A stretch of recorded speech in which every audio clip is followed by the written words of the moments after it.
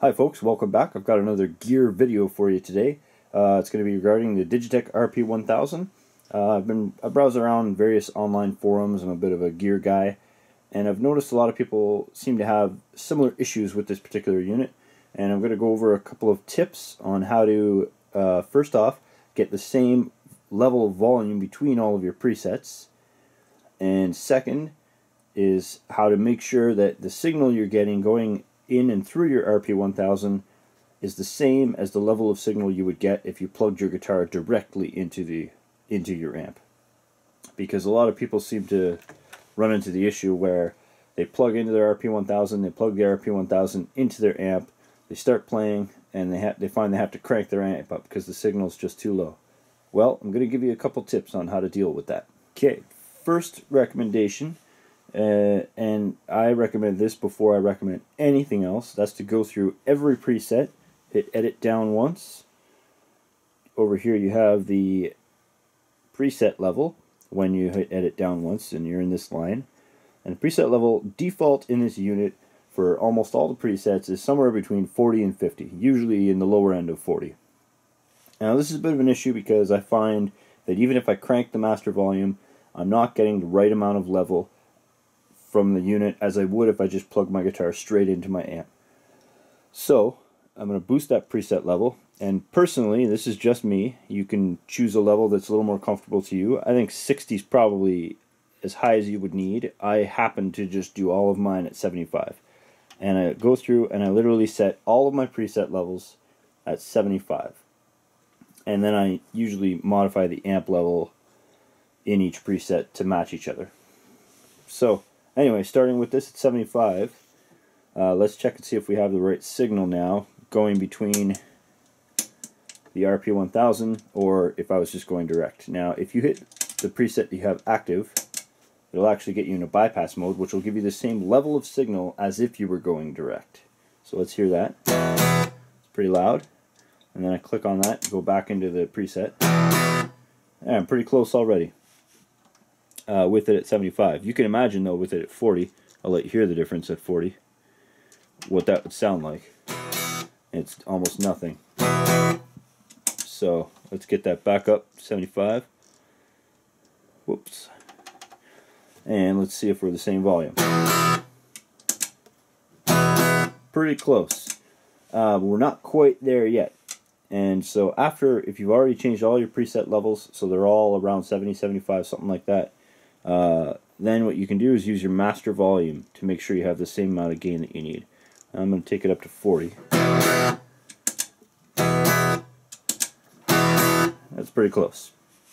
So now I have all my presets 75. I didn't actually show you doing that, but you probably, I'm sure you understand. And then I just boosted my master up a little bit, and now I have the same volume that I would have if I was plugging my guitar directly into my amp.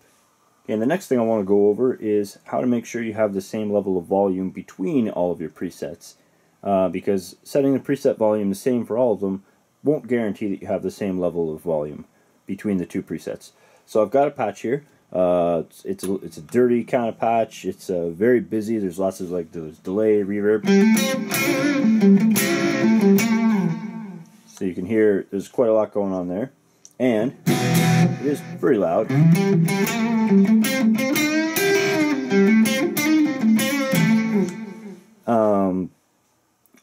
So then I have a patch right next to it. It's a bit different in the sense that I've got a compressor boosting the signal in front, and it's going into a dirtier amp.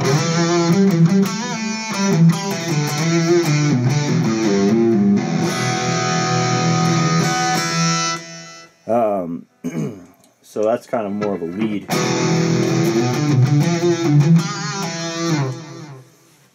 And now you can hear there's quite a bit of a volume difference between the two.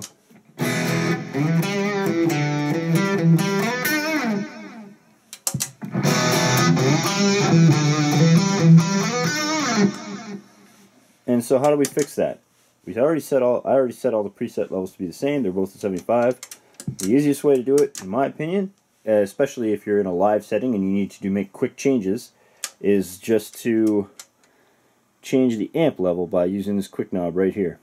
You could go down into the amp row and then use the amp level, change the amp level that way. I find that's a little cumbersome, especially if you're in a live setting. You need to do it in a hurry. You find there's a difference that you didn't notice in rehearsal.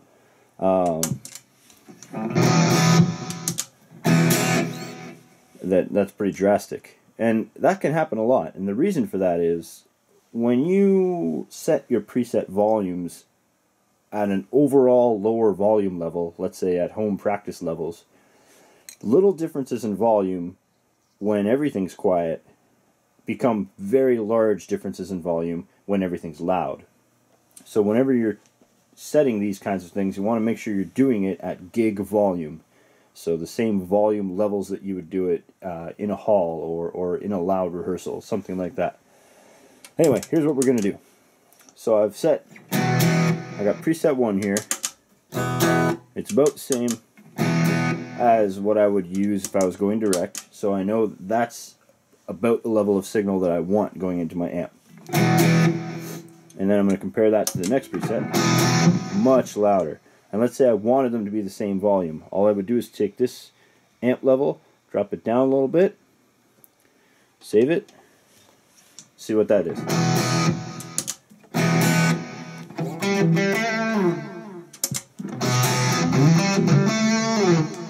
And that's it. Go through all your presets, do the same thing, and at gig volume, and you should have everything evened out. So once again, like, subscribe, comment on my channel, and if you have any requests or anything for videos, then send them to me either through email, through my Facebook, through my website, however you can get in touch with me, and I'll keep trying to make more videos like this.